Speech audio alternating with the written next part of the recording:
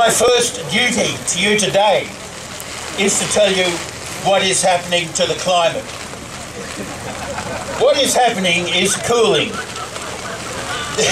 The ocean started cooling in 2003 and the atmosphere is following. There has been no warming since 1998. In fact, the temperature of the planet today is almost the same as it was when satellites first started measuring it in 1979. No one under the age of 32 has experienced global warming. Some of us predate that and remember the heavy frosts of the 1970s. Those frosts are returning. Solar activity is weakening and will remain weak for another 22 years. For Australia, climate is a non-problem. Carbon dioxide's heating effect is real but minuscule. In the last 100 years, we've added about 100 ppm to the atmosphere, and that has heated the planet by 0.1 of a degree. We will add another 100 ppm by mid-century. The total of 0.2 of a degree will be very welcome by 2050. In fact, the more carbon dioxide we add to the atmosphere, the better. During the ice ages of the last 3 million years, the CO2 content of the atmosphere got down as low as 172 parts per million. Plant growth shuts down at 150 parts per million. Life above sea level was almost wiped out due to a lack of carbon dioxide. We were only 22 parts per million from extinction. We came so close to dying out due to a lack of carbon dioxide. The more we can increase the level of carbon dioxide in the atmosphere, the safer life on this planet will be. For those of us who feel for the third world, the more we can increase the CO2 content, the faster their crops will grow. It is like giving them free fertiliser. Who amongst us would be so heartless to deny the third world that benefit at no cost to themselves? The federal government is that heartless. But then they don't care about Australians either. This fake problem of climate is distracting us from real problems. The first of which is that our oil self-sufficiency is declining rapidly. It is 40% now. By 2015, it will be down to 25%.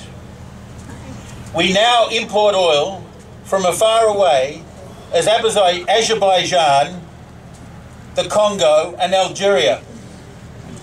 We are forced to rely upon their kindness to keep our farms and factories running. It need not be like that. We could make our own transport fuels from coal here in Australia and keep the money we pay for them in Australia. But that won't happen while the carbon tax lives. As a scientist, what saddens me is that most of our scientific institutions have failed in their duty to protect and serve the Australian people. The CSIRO, the Bureau of Meteorology, the universities have all failed us. And then there are the institutions that actively and purposefully and very treacherously conspire against us, chief of which is the ABC, which has ceaselessly promoted this bizarre cult of carbon. The next government will inherit a lot of debt. To pay off that debt as quickly as possible, sacrifices will have to be made. The easiest sacrifice to make will be to shut down the ABC. The ABC is well past its due-by date. It sees Australia through its perverted lens of self-loathing. None who love this country will weep for it. Just as this government did not weep for the cement workers who have already lost their jobs due to the carbon tax. Ideally, there could be a very good outcome from this carbon tax debacle. It is not enough to merely put things back the way they were before this particular lot of Australia haters, our current federal government, came along. We must use this opportunity, your righteous anger, to unleash the furies on those who failed us and those who conspired against us. There are so many wrongs that need to be righted if we are to make Australia the earthly paradise it should be. So let's right those wrongs. Let's have a good clean out. It requires effort on your part. Coming here today is only the beginning. Many of you are shareholders, and many of the companies you are invested in have sold their souls to get their snouts deeper into the carbon trough. Make their lives hell. They deserve it. Hound the directors until they recant.